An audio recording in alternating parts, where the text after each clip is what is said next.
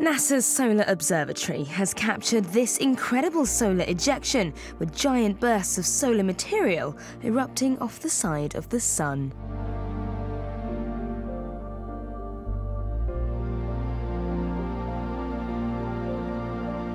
The Coronal Mass Ejection, known as CME, erupted from the Sun at outward speeds of 1.5 million miles per hour.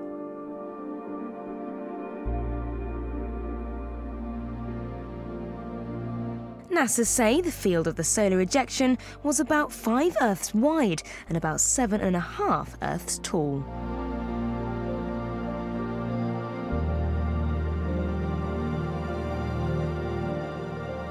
The IRIS Observatory is NASA's latest observatory, launched in June last year to look into the lowest levels of the Sun's atmosphere.